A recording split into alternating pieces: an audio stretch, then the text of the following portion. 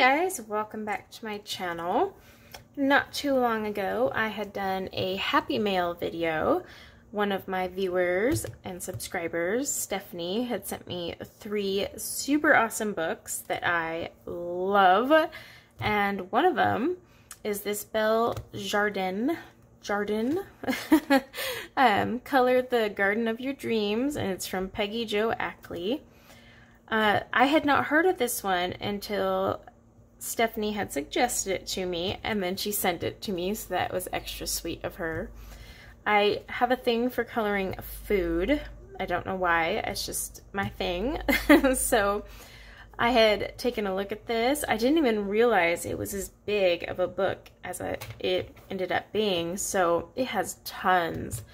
And I hadn't seen many flip-throughs of this. I couldn't find any. Maybe they're just kind of old and archived, I don't know. So I decided I would do a flip-through of this whole book for those of you who hadn't heard of it, just like I hadn't. So let's dive in. It has a very thick cover, and an awesome feature is perforated edges. I love when people do that because I can gently tear out the page, color it outside of the book so I'm not having to mess around with the cover and the spine, and then I just slide it back into the book where I tore it out. So I always love when books do that.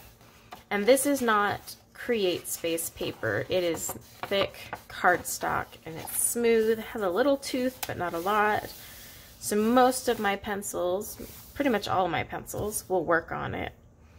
Alright, so check out the belongs to page with this gardening boots and your little gardening, I suck at gardening, you know what I mean.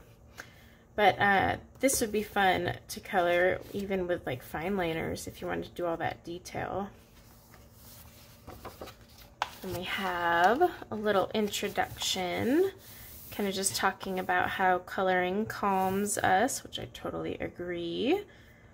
And then, of course, the name, you know, is for the beautiful garden. And then recipes. There's recipes in this book, which is, I didn't even know until I got it. So she talks about who has contributed to the recipes. And then the next page is coloring tips. So she kind of talks about, you know, everything from stroke to shading, blending, creating a color map, and then all that good stuff. And it looks like it continues. Yeah, so she has a front and back coloring tips, which is good. And then you can still color these pages, by the way. Alright, so this page I actually love because it's like, you know, the little seed packets you buy for your garden. I suck at gardening, but I know what seed packets are. So I think it's super cute because you could do it all vintage style. I mean, like 10 cents for sweet corn.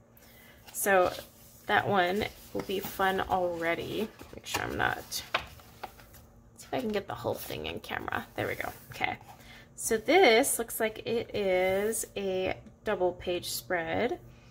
And, you know, they've got their little sayings here. And then this is cute. Like, you got your little bunnies. One's like in the pot trying to get everything out. This one is just playing with the lettuce. Over here we got more. One that's actually eating some carrots. This is a super cute page. This would be fun to work on. And then here we have all the apples. And so like Golden Delicious, Gravenstein, Macintosh, Pippin. So I thought this was a pretty cool page. And then look at this.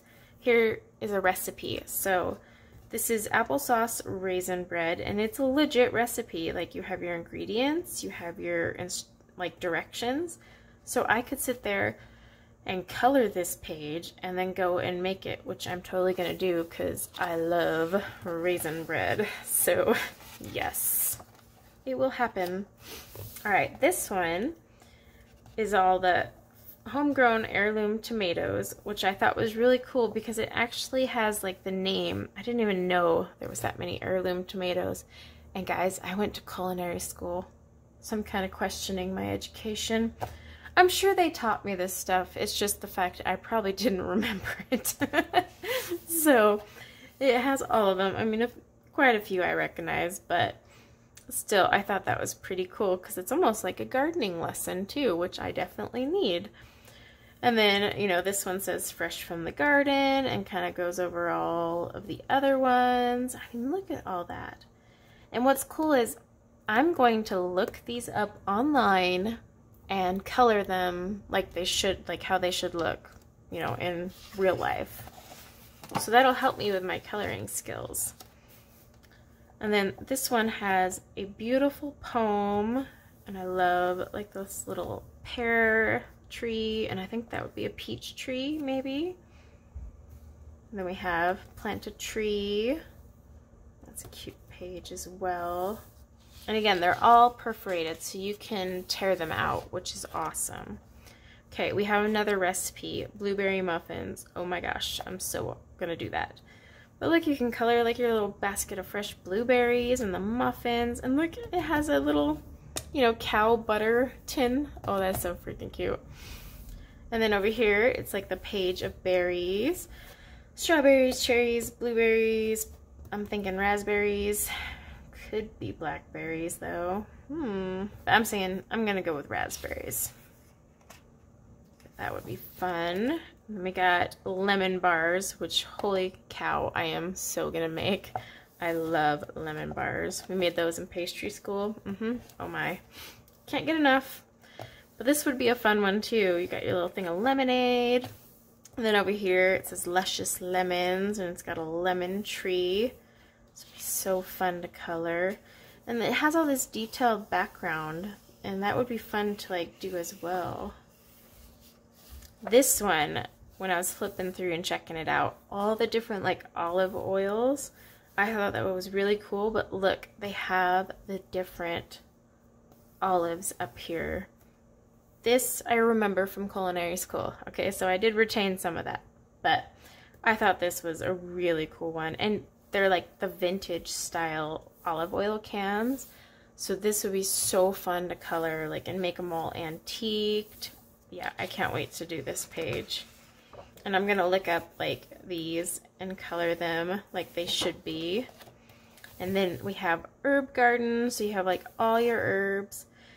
I swear this book is awesome because one, it teaches you things that you may not know, like all the herbs, heirloom tomatoes, all that stuff.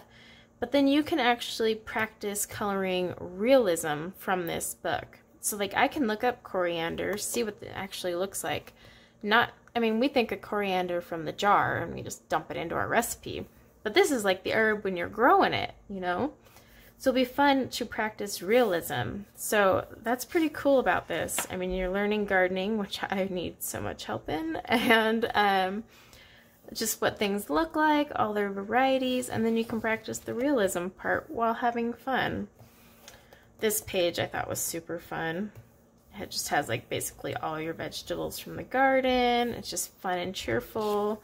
You have kind of like almost like a mandala fruit pattern. This is a huge book, by the way, guys. And then we got like our little veggie and fruit basket. And this is cool, farmer's market. And then look, it goes all through the alphabet. It's like A, asparagus, and Z, zucchini. Like it literally has one for all of them. That'd be fun. And this little spread. This one I thought would be really cool in the fall because it has like, you know, all your squashes and stuff. And then butternut squash soup. Yes, I love butternut squash soup. Like I can't wait to try some of these recipes. Okay, and this one, so canning. I started to get into canning and then kind of gave up, but this makes me kind of want to get back into canning. And if our house goes through, we're going to have one heck of a garden on that acre of land, so I'm going to be a canner. But this would be fun to do in the vintage like style as well, because it's kind of like that farm fresh garden thing. You know, you got your blue ribbon, and then the asparagus seemed to have gotten the first prize. But these would be really fun to do and practice glasswork, because that is one thing I really need to work on. And then this is just kind of her canning prep. And I recognize all of it because I tried to be a canner once upon a lifetime. Like the little tongs that help you lift your jars out of the boiling water. So yeah, all of that I thought was awesome. And then they have a lot like of pages that'll just have little sayings, and then they give credit to who it's from. Same thing here. This one's from Thomas Jefferson. These boots are on the belongs to page, so you probably recognize those. And here we have flowers and fruit. And then this one is also, you know, it has a little saying here. But some of these I like too because they're patterned, kind of like Rita Berman does on some of hers. So it's just a little more intricate work. Okay, this one I was super excited. Pico de Gallo.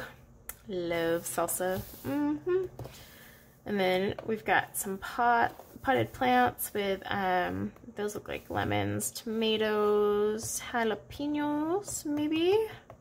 I would say so, with the shape. Some sort of herb. But, I mean, this, pretty much, I'm assuming everything on this page is what you need to make this recipe. Although I don't see any garlic growing.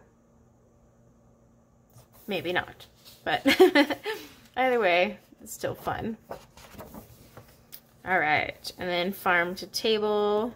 I love how, like, do you see the farmland built into the lettering? That's pretty cool. Then another kind of little mandala page. And then this says, all ripe together in summer weather. So these are kind of like your summer fruits and vegetable type of thing. Well, this is just fruits, but it goes over all of them. So this would be a fun double page spread to work on. And the bowls are super intricate. You don't have to like color them in though. You could do them like, this could be all cream, but you just do different shades of cream so that they stand out, you know, and it looks like little chinaware. Or you could do the blue and white classic chinaware. And this one, it's got a little saying about cherries, and that's because we have a cherry recipe with a super old school little radio. That would be fun. And look, this is like vintage vanilla extract. And this is actually, they say cabbage, but that would be so fun to color and practice like your realism on if you wanted. Then we've got a little garden scene. Alright, succulents. So a whole thing of succulents. This would be a really good one because I honestly don't color a lot of succulents and probably should learn that. And it has a little saying here from Mark Twain. So that would be a good one to practice on. And this is kind of like little mandala, garden fence or gate. And this is cool. So this is, you know, grapes used for wine. It's not just one type of grape. They're actually different types of grapes. I know, it's hard to believe, but it's true. So they actually are telling you the different grape varieties. These are like, this is your Chardonnay grape. This is your Merlot grape. They actually have real names for them, by the way. It's not called the Merlot grape, but you could Google it, and then that way you could color it based on that style. So I thought that was pretty cool. And then you have like your little vineyard here. And then we have a watermelon and feta salad. I actually tried that a couple years ago. I had never done it before, and it was surprisingly good. It's something you're like, that doesn't sound right, but it is. It's okay. I promise. Welcome to the garden. This one is super cute. A lot of intricate work. Just keep your pencil sharp. That's all I say. Let's see if I can flatten this down a little more for you guys. There we go. Tight spine, but it's brand new. So it has a little saying here, but author is unknown. And then this one with the birdhouses and all those flowers would be really cute. Then we have like all our little peaches and different types. Let's see, and then Is that a peach too? I didn't think Crimson Lady was a peach. No, they're all peaches, I guess. But then it has a peach crisp recipe, which I'm going to be all over. And it tells me I can serve it with ice cream. So it says right there I have to do it. So it's going to be done. This one's cute too, with all the gardening gloves.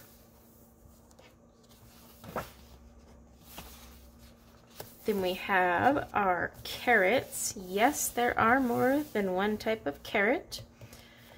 So you could like look all these up and do them for realism, or just color them how you want. But then it has carrot raisin salad. I am very intrigued by that. Only thing is, I don't eat mayonnaise. I know, gasp. A lot of people love it, but I can't do mayonnaise. But I have a substitute for that, so we're good. Because otherwise, it looks pretty cool. I've never even tried that before. And then we have another one. I want a garden like this where you walk through and it's just everything surrounds you.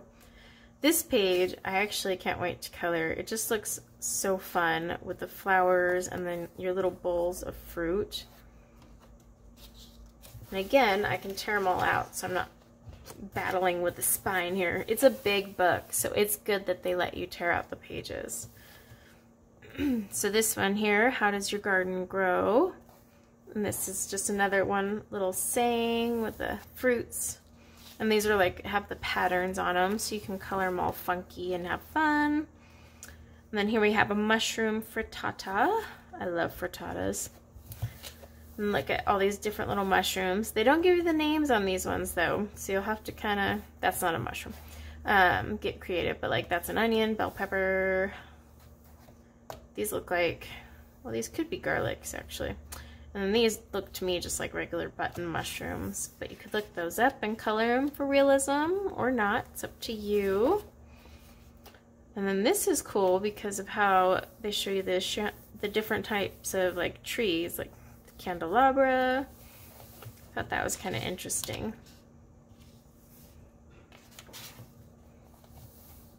They have like a little garden, I can't think of the word.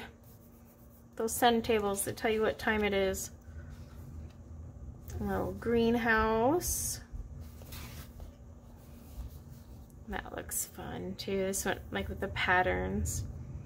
And this is cool. So like different things that you could put in a glass. So you have tangerine, lemon, orange, and grapefruit. You could do them in slices, or you can actually make a juice out of them. But either way, this would be like fun to do in the summer. Just be very bright and citrusy. And then this is kind of like what I said. There's some, like very patterned pages. You could do whatever you want with them. And there's tons of sayings throughout. So we have, again, the seed pouches that are all vintage. So that would be kind of fun to do. And then this is cool. Like, look at their teapots, but they're made out of vegetables and fruits. Like, look at this teapot made out of corn or asparagus. I think that's an artichoke. Pineapple. It's one of the berries. It's hard to tell at that angle, but like radishes. So that was pretty cool and creative. And then pairs of pears, and then it just kind of goes over the different types of pears. And again, you could look them up and color them for realism, or just color them green and yellow. It's totally up to you. And that's a cute little picture. And some of these are, like religious, but like some people I know don't like that in their books. I personally don't care. I enjoy quotes from wherever they come. So this one has a little beehive. That would be really fun to color. And then this says, flowers, bees, love. This is kind of important in a way. Not just because it's in this book, but anyone who has a garden should really consider looking up the flowers that help honeybees and planting them, because that actually helps honeybee populations. So just an FYI. But it kind of goes over them, So we have mint, larkspur, all different kinds here, oregano, clover, lavender. I know they love lavender. We had a lavender plant on they were all over. But then we have plums. Check out all the plums. And you can look them up and color them if you want in the different ways, because you would be surprised at how a plum is not always just a big round purple thing. They do have different, you know, varieties. And then persimmons. And the bird, that's pretty. But these are the different kinds too. We've got another saying and patterned page, and then I love this with all your little oven mitts and stuff.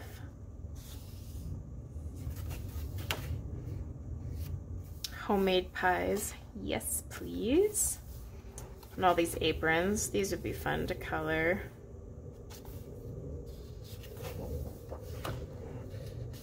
This one's kind of cool because it's like a big bowl of salad. I mean, the bowl is really busy, but like I said, you could do like the traditional Chinaware, so it could be like the white and blue.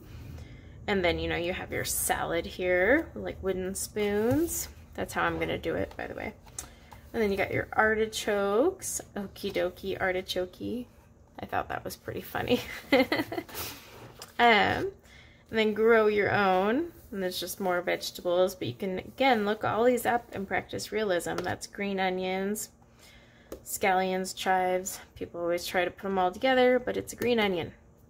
Asparagus, you know, that could be a carrot, but it could also be a parsnip. So it depends. Leeks, radish. So yeah, you could like look all these things up. And then we got like this bunch of asparagus.